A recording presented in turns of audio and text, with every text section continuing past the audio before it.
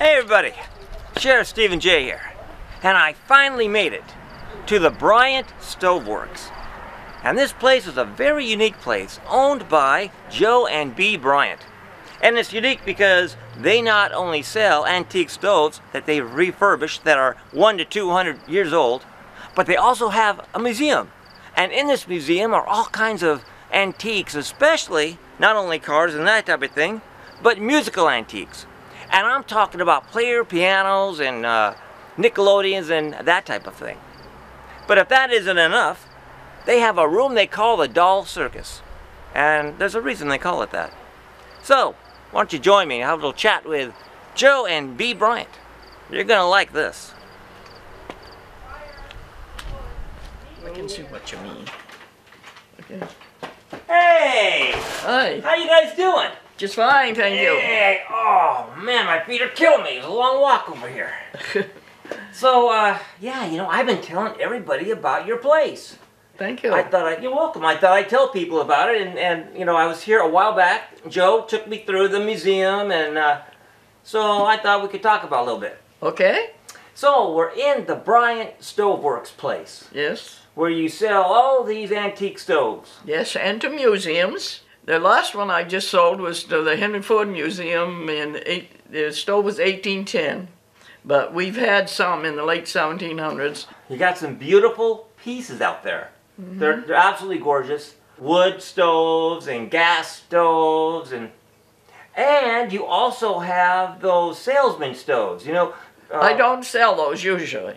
But so they were those. My collection. Yeah, okay. And those are those small ones like this. And they're toys. Yeah. Salesman right. and toys. That's right.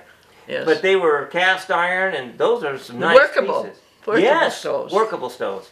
We sell stoves to museums, and do you ever go into Cracker Barrel to eat?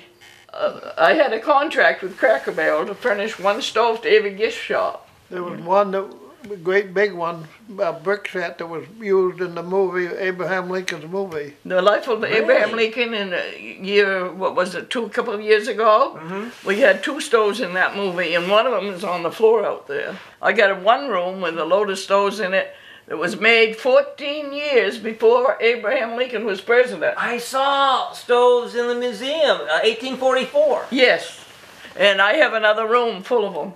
But anyways, the stoves out here are absolutely fantastic. And I'm kind of curious, does anybody ever walk in here and they see all the stoves and all of a sudden they see a room full of dolls? And they go, what's this all about? The doll is our hobby. We went to Florida in the winters. We started doing flea markets and yard sales. And we bought what we could use in our museum, a doll room. And he got it so it would move. Different things that he thought would move nice. How long, Joe, have you been into making things move? All his life. All his life? Well, all his life. Basically, I guess, right. Yes, even when he was young. Well, I've played all my life, and that's what I do when I'm playing. So what gave you the idea for the doll circus? That just occurred, just happened. Actually, I was making a horse for my grandchildren. Mm-hmm. And he says, oh, we could make that into carousels. So I ended up making enough horses, and he put it, with bicycle wheels, he put it in motion. I made enough horses for the whole carousel. And that's how it started. And that room, that whole room is pretty much what he did while he's down there. So it filled up and filled up. And I know you have a lot of dolls, like celebrities are in there. Yes. And we're watching the circus go on. Yes. Now, you know, when I initially went into the doll room, I looked at all the stuff. I saw like the puppets that walk in a circle. Like, yes, yeah. Anyway, they're there. I just thought it was your doll collection, right? And then Joe came in the room when I was in there, and he pushed a button.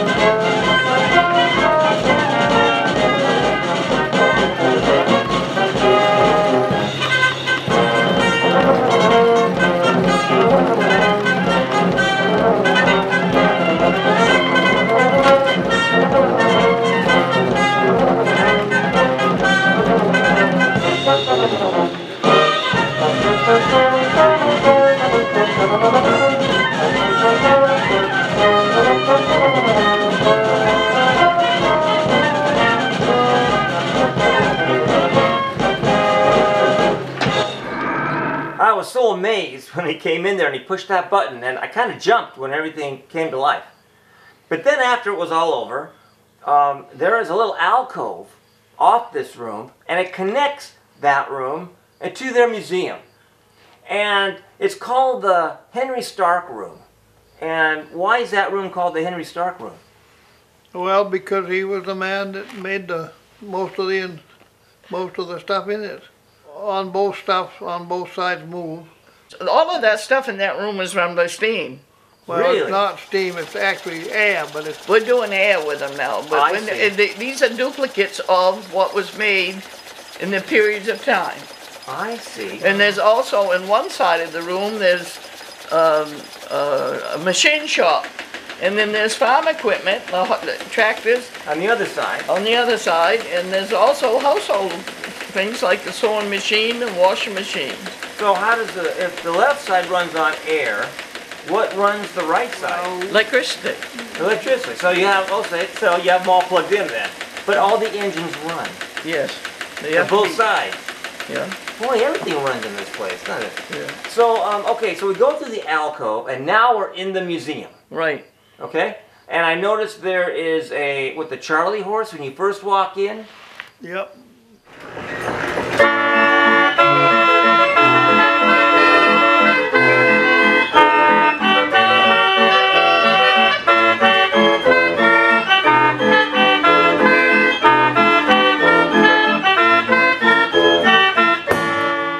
A friend of mine had the old horse and he was all depleted, and somebody scraped the paint all off him and he was coming apart.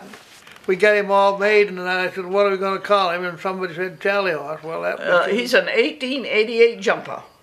He was used in a merry-go-round. Did you have a ride? I didn't have a ride. You could ride him? Yes, you could Well, ride Joe him. turned him on. It was pretty cool. Yeah, I liked even it. there's old ladies come in and Dad gives them a ride on Charlie horse. Yeah. Well, I turned on the switch. Yes. You got Model A's in there, and I love Model A's. And the one car, what was that one? A brush. Yeah. A brush? One selling a brush. Yeah, that was the first car in the town of Hodgson, Maine. The very first car that was in that town. That is a really neat car. Very, very unique looking. And then there's one that was in front of it that was very unique as well. Like at the Model T right there. So the one we had in Florida and the one that was in the movie. And there is a friction drive Metz that was a neat car. We love the antique cars. We used to have them licensed and take them out. I mean, there are all kind of cars. There's a blue one there, a little pretty blue one. Well, it was a Dodge. That was his grandfather's, remains of his grandfather's. What? They were Dodge.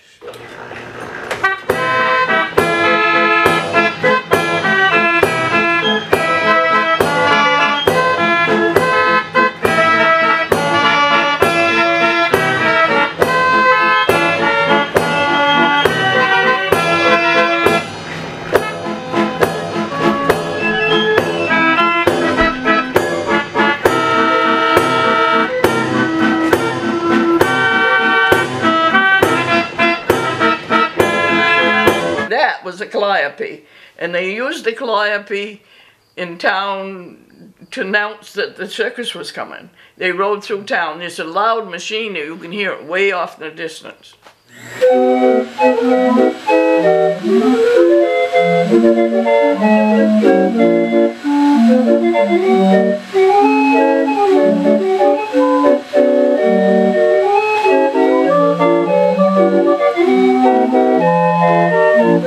The last time I was here, when we first walked in, got the Charlie horse, Yeah. and then we went down that top aisle. Oh, And- there is a player organ. Yeah, there's a A player that plays and it does the music automatically. Right. Yes. Okay. And that worked pretty good.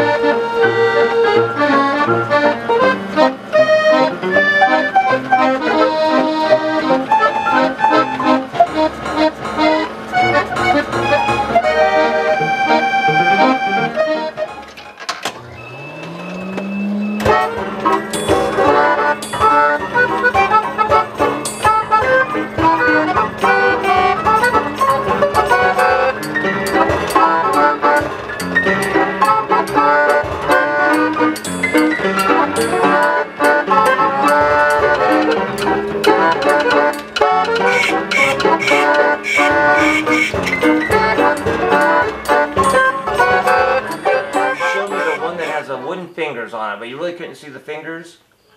That is the push-up. That's a push-up. He pumped it. It's Yes. a push-up piano player. 1902. The forerunner to the player piano.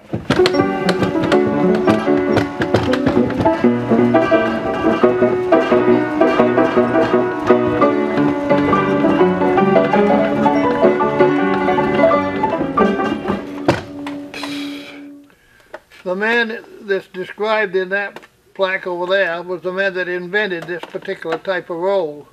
They had rolled pianos many years, but this one is a particularly nice one. In fact, they referred to it as the hurdy-gurdy, and it has 10 different songs on it. And this man bought one. His name was Marino Persicini, and he cranked it on the streets of Boston at least 50 years, and maybe more. To change the song, you turn this crank one complete turn. It pushes the frame away and moves the barrel endways like 1/8 of an inch. Now you got a different song.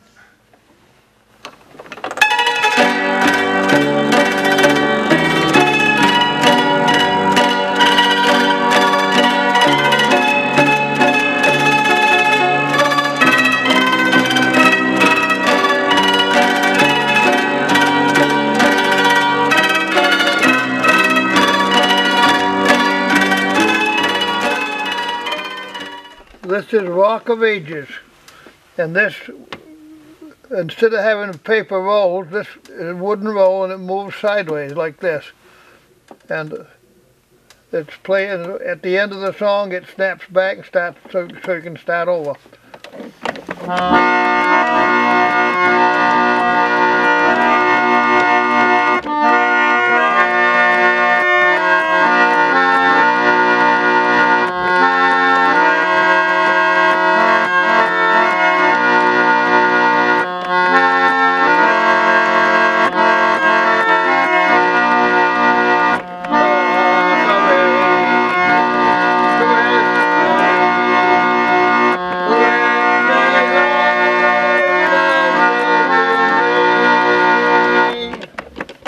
This is a photo player. What's left of it is kind of apart right now, but they used these in the silent movies. And this, you have piano rolls. It's like 2 player pianos made together. And you could play one and then stop and play another one. But they had to have somebody tend it. And up in the top here, each one of those pulleys had ropes that hung down like that, see? And you can see them in the picture here. And what they were for, you could get your music on the roll here, and you could also have another chamber for music that we built in. But these pulleys, these handles, the movie's going, the music's going, and the horse comes out, and you pull the rope on the horse trotting sound. Another one on a gunshot, another one for a doorbell, another one for a calf horn.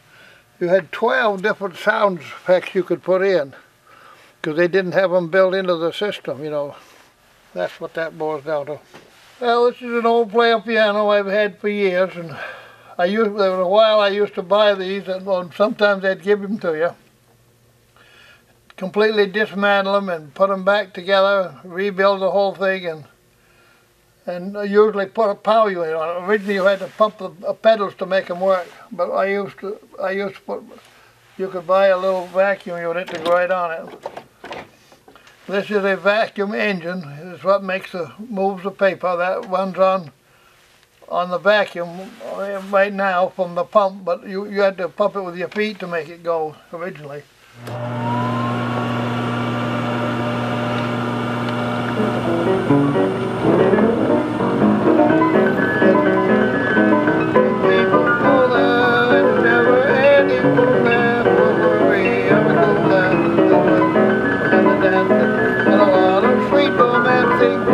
When they play the polka, they all get in the swing every time they hear that old papa. Everybody seems to hot. They want to throw their cares away. They all go la-dee-ah-dee.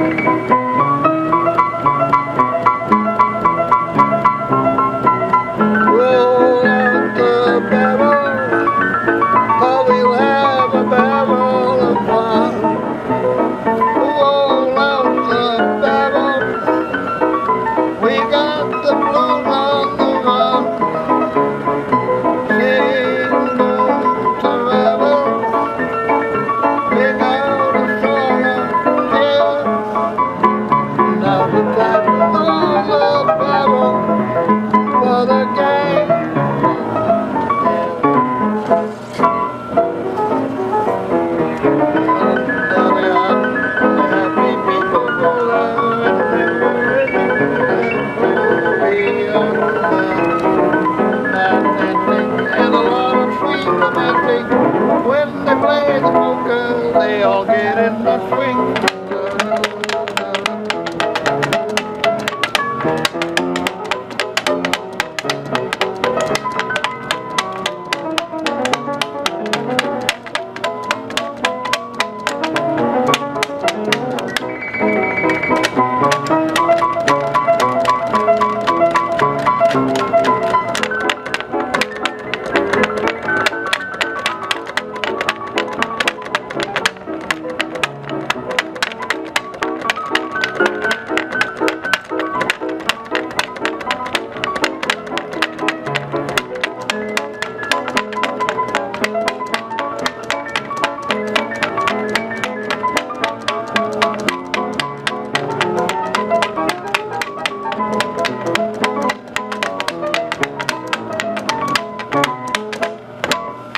But what really got me was it looks like kind of like an accordion, but yes. inside it has a roll, so somebody can go out on the corner, you know, like to get tips, and they can pretend they're playing, but actually it's a machine, and inside It's a roller. is a roller. They call it a Tanza bar, that's what they called it.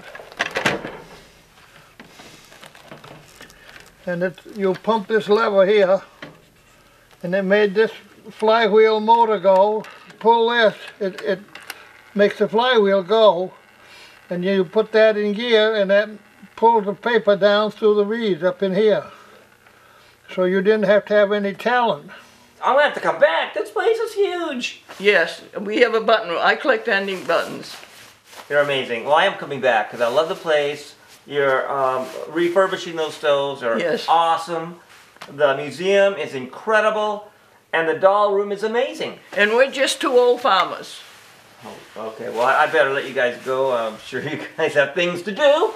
Yep. No, rest. I did. Now, did I say that? No, I did. Did I say that? I did. What? Rest. I said we have to go rest. We thank you for coming. Well, thank you for having me. Okay. Take care. Bye, Joe. Have a great nap. We'll see you. too. We'll see you next time. I will be back. Okay, All thank right. you. All right, you're welcome. Bye-bye now. Yeah, bye-bye. Drive careful now. Thank you. Drive? You fly, do you? Drive?